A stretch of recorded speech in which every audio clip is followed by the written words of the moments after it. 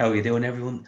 And welcome back to the last video in the test questions section.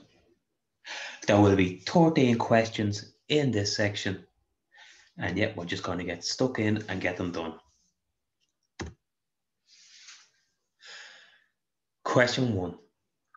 What is the basic legal obligation if you are involved in a car accident? So what is the basic legal obligation if you are involved in a car accident? Answer: stop your vehicle and remain at the scene for a reasonable time period. Give assistance to anyone who's injured. You must give your name, address, and evidence of insurance to a guard present, or if there is no guard present, to anyone else involved in the accident or an independent witness. So, bit of a mouthful, that one. What is the basic legal obligation if you are involved in a car accident? Stop your vehicle and remain at the scene for a reasonable time period. Give assistance to anyone who is injured. You must give your name, address, and evidence of insurance to a guard present, or if there is no guard present, to anyone else involved in the accident or an independent witness. Question 2. At the stop sign that has no white line, where should you stop? Answer: you should stop at the sign. Alright, that one could come up a few different ways. So this one says, at a stop sign that has no white line, where should you stop? The answer is, you should stop at the stop sign. If that said a stop sign with a line, we stop just before the line. Alright. Question 3. What restrictions are there in relation to using the horn? So what restrictions are there in relation to using the horn? You must not use the horn in a built-up area between 11:30 p.m. and 7 a.m. except in the case of an emergency. That's an important one. So what restrictions are there in relation to using the horn? Answer: you must not use the horn in a built-up area between 11:30 p.m. and 7 a.m. except in the case of an emergency.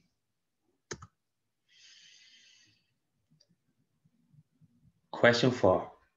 Within what distance from the curb must you park?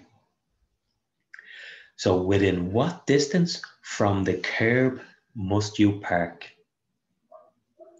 Answer: you must park within 45 centimeters or 1.5 feet from the curb. So within what distance from the curb must you park? You must park within 45 centimeters or 1.5 feet from the curb.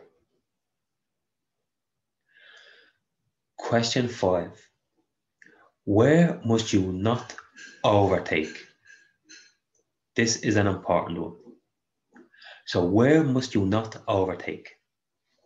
Answer: at the bend, on the brow of a hill, on a humpback bridge, continuous white line, or anywhere your view of oncoming traffic is restricted. Once again, so where must you not overtake? At the bend, on the brow of a hill, on a humpback bridge, a continuous white line, or anywhere your view of oncoming traffic is restricted. Question 6. Where should you not park? Answer, you should never park near a bend, the brow of a hill, a humpback bridge, at a continuous white line where your vehicle would obstruct a sign or entrance. Also, double yellow lines. So once more, where should you not park? You should never park near a bend, the brow of a hill, a humpback bridge, or a continuous white line where your vehicle would obstruct a sign or entrance.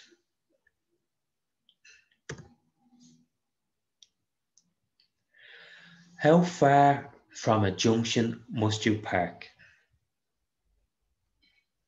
So the answer is 5 meters. That is the minimum distance we're allowed park before a junction. So how far from a junction must you park? 5 meters before the junction. Question 8. How would you identify a zebra crossing? So how would you identify a zebra crossing? Answer, flashing amber beacons. Question 9. What do white diagonal lines in the center of the road mean? So what do white diagonal lines in the center of the road mean? Answer, you should treat them like a traffic island and do not enter the space between the lines. Very important. What do white diagonal lines in the center of the road mean? It means we should treat them like a traffic island and do not enter the space between the lines.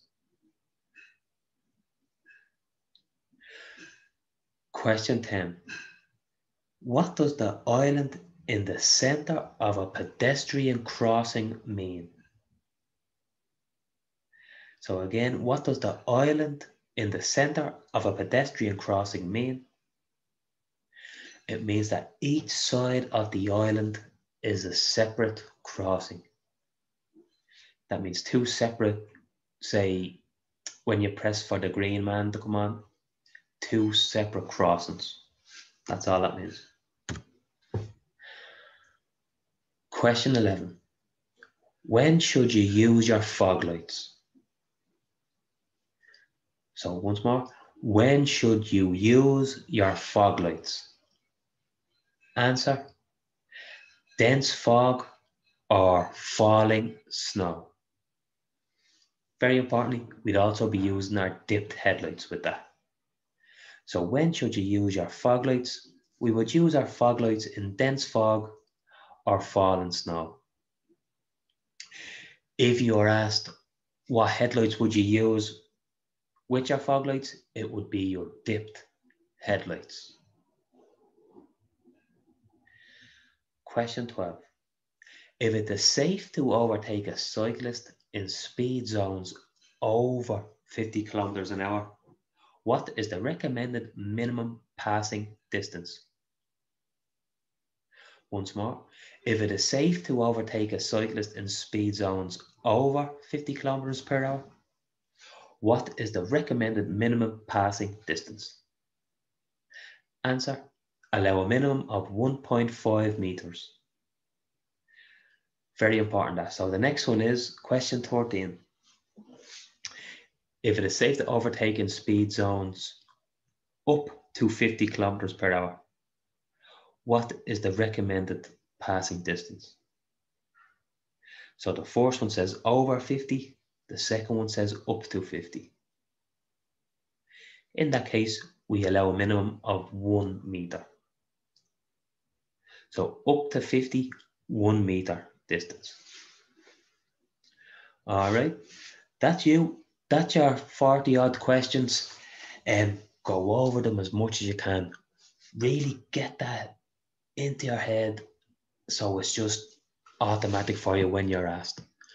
So well done, keep up the good work, we're on the right track here, and I'll see you on the next slide.